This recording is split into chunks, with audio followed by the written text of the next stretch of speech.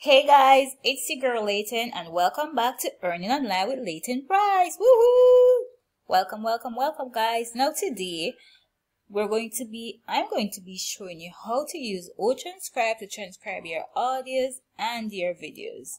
Now Otranscribe.com is a free platform that you can use to transcribe your file. And of course, for those who don't know what transcription is basically listening to audios or videos and typing them out into words format. Now today I'm going to be doing an illustration of that. Let's get started. Alright, so the first thing you do, of course, is go to otranscribe.com. As you can see right here, or let me type it in for you. So otranscribe.o and the word transcribe, Transcribe. Oops. Otranscribe.com. Once you go there, your screen will look like this, right? You go ahead and you click on start. Wow, look at that. Alright, so once you click on start, you'll see this screen coming up. Right up here, as you can see, Otranscribe help. Click help if you want to ask anything. English. I guess you can change the language right there. So even if you're not an English speaker or you want to type in a different language, you can change it right here so you can see things in a different language. Alright, now here is where it says choose audio or video files. Once you see choose audio or video files, it's obvious that it's telling you that you should upload your file here. And of course, you know, this is the universal icon for upload. If you scroll down your screen will look like this as well. Enter your transcript here. Quick tips. Control high for italic, Control B for bold, escape to play, and escape to pause. To pause, that means you'll be clicking the one button, escape, to play, to start it and stop it. So your finger won't have to be all over your keyboard. And Control J to insert the correct timestamp. Alright, so we'll be trying out all of these today. Alright, so since it's a enter your transcript here, you don't need all of this. You go ahead and delete that because you'll need to write your transcript there. Alright, so the first thing that we'll need to do to get started is to choose our audio or video file. Okay, so you go ahead and click the upload sign right there, and I'm going to look for the file. You're going to look for the file here in your computer. My file is in my downloads, so go ahead and click on it, and voila, the file appears there. And now the first thing that I normally do before I start typing, as you can see, the file is here, the name of the file, and then the minutes, the amount of minutes the file takes. So we can see that this file is 12 minutes and 17 seconds. We have speed, so if the person is talking too fast, you can slow it down. If they're talking too low, you speed it up. And then you have this here, you can press to go up, and there you can press to go down. But we won't be using that, we will just be using the escape button to start and stop. See this button, start and stop it here. And if you press escape on your computer, like this, you'll see that you start it and you stop it. One click start it, one click stops it. Okay, so the first thing I'm going to do is write my heading. I always write the name of my file first, right? And whatever the name of the file is, you write the exact name. That way it's easy to find the file on your computer. And let's test out the Control B for bold. Voila. And the Control I, so we can italic it and bold it. And let's get started with our transcript. Alright, so let's press escape now. Welcome to the Resilient Performance Pod. So as you can hear, it's welcome to the Resilient Performance Pod. So I'm just pressing escape right now to start it and stop it. And as you can see right here, I was typing, and then because I had this word spelled wrong, I underlined key there to show me that the word is spelled wrong. Where does this underline come from? I have Grammarly installed on my computer. So please ensure you have Grammarly installed on your computer as well. It's free sign up and you can use it for free. So just click on it to get the correct spelling. Let's go again. Escape to start. And then I listen a bit and escape to stop and I type it out. Let's go. Welcome to the Resilient Performance Podcast. So it said, welcome to the Resilient Performance Podcast. Now, because it's the name of a podcast, I am going to put it in caps lock. I had performance twice. So here goes again. The Resilient Performance Podcast. And as you can see, I had stopped it, and instead of just continuing from where I stopped, it went back a bit. Let me press again, escape again for you to see. Resilient Performance Podcast. See? Even though I stopped it when he said podcast, when it started again, it went back to resilience. That's the great thing about this. It goes back a little so you can see where you had started before you left off. The Resilient Performance Podcast. I'm your host, Doug Kachijian.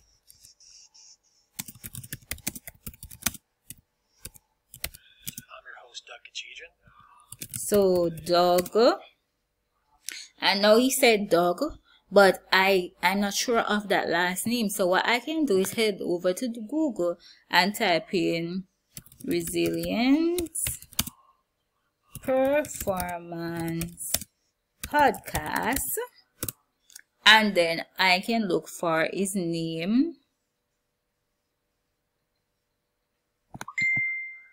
Podcast by Doug Kachijian. So see, so guys, when doing transcription, I didn't hear the name properly, but because of the name of the podcast, I was able to come over to Google and find the correct spelling for the name, right? So now I see his correct name, Kachijian. So I'm going to write the correct name. So instead of putting in Audible, all I had to do was go over to Google and find the correct spelling for this name. Alright, so let's go again. I'm your host, Doug Kachijian, and today we're going to do an audio.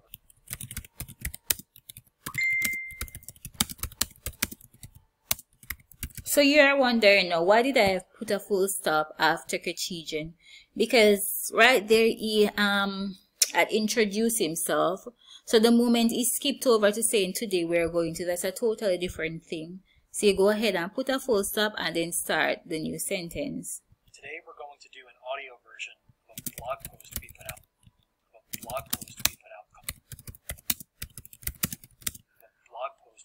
Called the Mechanical Continuum.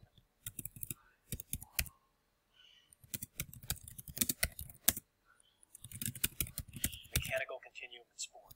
Mechanical Continuum in Sport. Mechanical Continuum in Sport. Now, to make sure that this is the right thing, mechanical continuum in sport, because I'm not hearing him very loudly. So, let's type it in.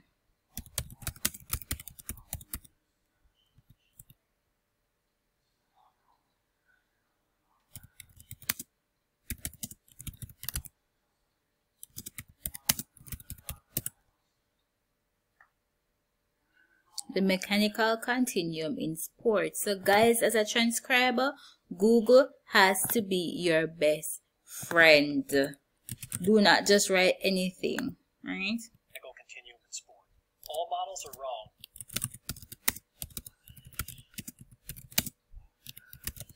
So then again, I put a full stop after sports because then he switched over to something else saying all models are, and that's a totally different sentence right there. All models are wrong, but some are useful. So while going through the transcript, you can put in your full stops and commas, or you can wait until you finish everything, then you take time and go through it and put in your full stops and comma and all your punctuations and fix your grammar. Alright? So I'm doing this now, but I'm still going to go over it a second time to ensure that everything is done correctly, accurately. and accurately. Wrong, but some are useful. George Box. So as you can see, he said George Box. George Box. Alright? So once you hear that, it sounds like it's a quote. George Box. All models are wrong, but some are deadly.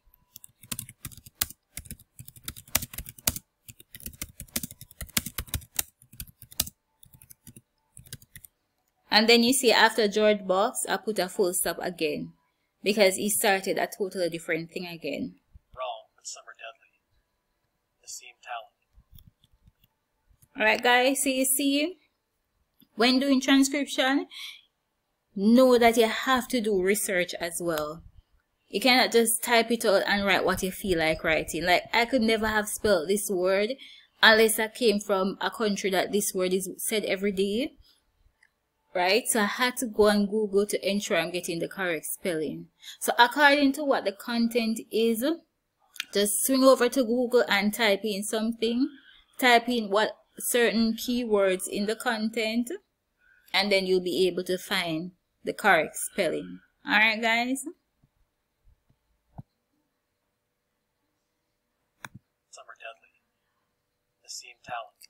So let's now move on to how to use the time code in Otranscribe. Now, what is a timestamp? A timestamp or a time code or a time reference show certain points in the transcript where certain things were said. Right? Now, this is a one speaker transcript. Now, say for instance, with this transcript, the person may say, please place timestamp every 1 minute. So each time I reach 1 minute in the transcript, let me skip this to 1 minute. Each time I reach 1 minute in the transcript, I'm going to ensure to stop and place a time code as required by the buyer. So right there is exactly 1 minute. Let me back up a bit.